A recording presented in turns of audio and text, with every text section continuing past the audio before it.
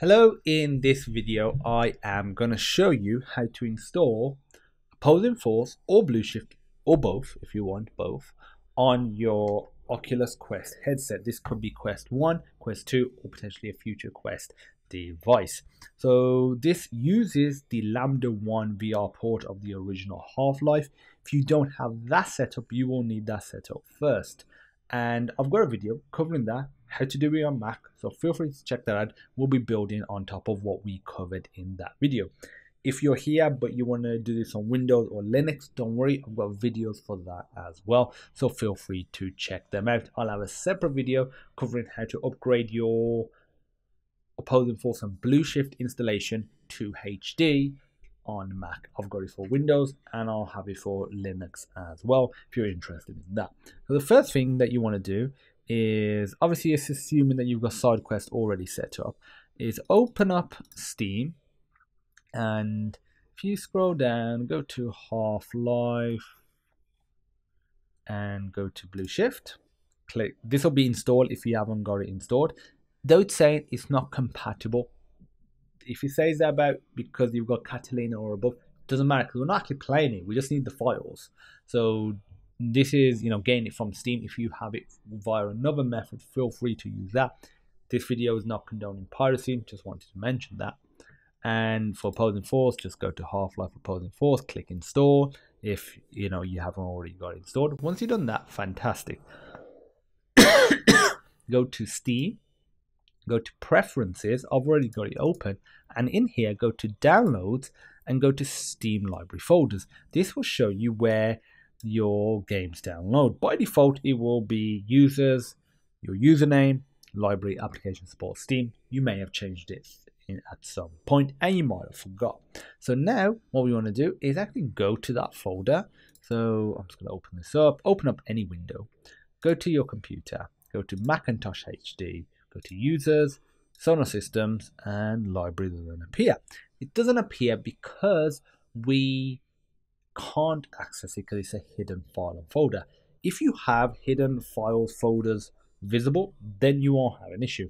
If you do, we can just access this folder by making sure we're on Finder, and you can just right click here and just go to folder and just type in /users, your username, /library. You can type the rest in, but we can navigate using the Finder. It just makes it a little quicker. So go to, I think it's grayed out because that's a hidden file folder. Go to application support, scroll down, go to Steam, where is it? Steam, go to Steam apps, common, and here are all your games. You might be thinking, where's opposing force and bshift? Because they were original Half-Life mods, they actually appear inside of here. And we need to copy over the bshift and the gearbox folders. So to do that, we'll launch up SideQuest. By default, you'll probably see it along these lines. And just to recap, covered this in separate videos, but if you haven't connected it, you just plug it in.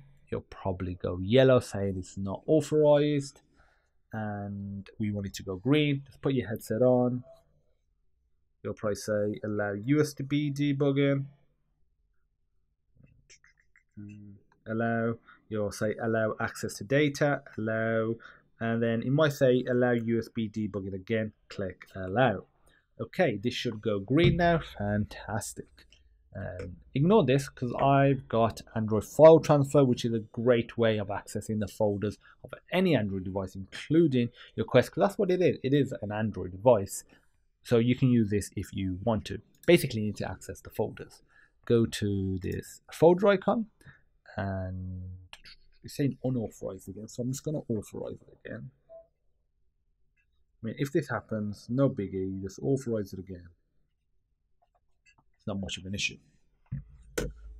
So now, let's go back to it. There we go. Go to XASH. And in here, I've already done it, but what you want to do is copy over the gearbox for opposing force and bshift for bshift. You just literally drag and drop it like so. Drag and drop it, and that's it. I'm not going to do it because I've already got it, done. So you would actually, I'll do it because it's not that big, to be fair.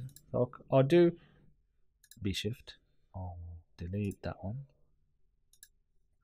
For you, I'll do it because it's not that big. So I'll drag that and it'll be put into here. It doesn't take too long because it's actually not that big, and you'll be finished any moment now. And then you can do opposing force the same way, which is in the Gearbox folder, because that mod was developed by Gearbox, who made Band of Brothers.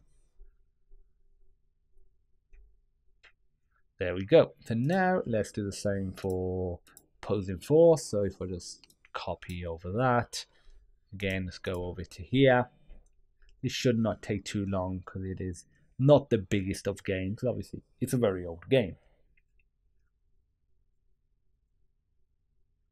And there we go. So before we can actually play, there's another thing that we need to do is go to XASH. We need to modify the command line.txt.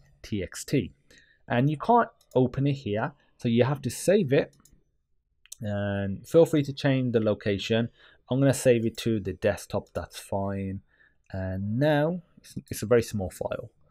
Open that up, and in here, this is what we need to mess around with. Make sure. Let me zoom in. Make sure it says XASH space dash dash supersampling space 1.25 space dash dash msaa space 2 space dash dash CPU space 4 space dash dash GPU space 4 space dash game space, and instead of HL gold you put Gearbox, which was what the name of the folder was, Gearbox for opposing force, or bshift for Half-Life blueshift, and it's corrected that we don't want that. So save that file. I would like to double check that it has saved it correctly. It has. Fantastic. I will provide in the description these commands, so you don't need to worry about typing it out, but you can if you want to. Now make sure SideQuest has the latest version, so I'm going to delete the old one and copy this new one over. It's very quick because, as you can imagine, it's a very small file. So that is now done. We're all good to go. So we can actually launch this up now. So you switch between opposing force and blueshift like that. The alternative that you can do is use Lambda1VR launcher. By using Lambda1VR launcher, it allows you to switch between opposing force, blueshift, and your OG Half-Life 1 without having to go into SideQuest or your Mac to rename that command in command line.txt. So feel free to use whichever, and you can install that via SideQuest. I've got a separate video covering how to install the Lambda1VR launcher and set it up. So I'm going to close this, and actually to prove that I disconnecting it, you can see that, and that will go red as well. Now, what we're going to do is close this bad boy, open this up. You will momentarily see what I'm seeing on the Quest. I do not like to strap on the Quest, but again, they did knock the price down by 100 quid. So these little minor things I can forgive. And let me show the screen.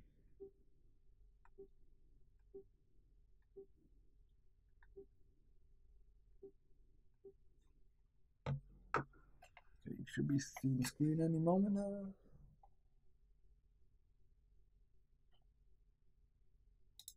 There we go. You're seeing exactly what I'm seeing. Now, I'm sure you know, you go to apps, you go to this drop down, scroll, go to unknown sources, and we can do 80, that's fine.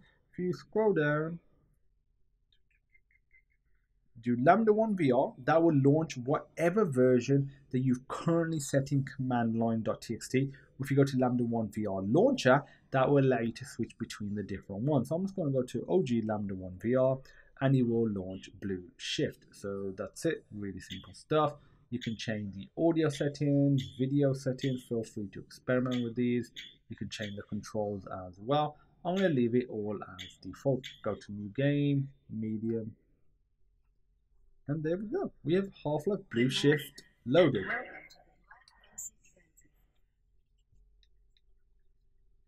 So there we go. We have Half-Life bshift loaded. It's the same thing for opposing force. If you have any questions, feel free to let me know and I will assist you. As you can see, the textures are looking a bit blurry and rough, and I will show you in a separate video of how to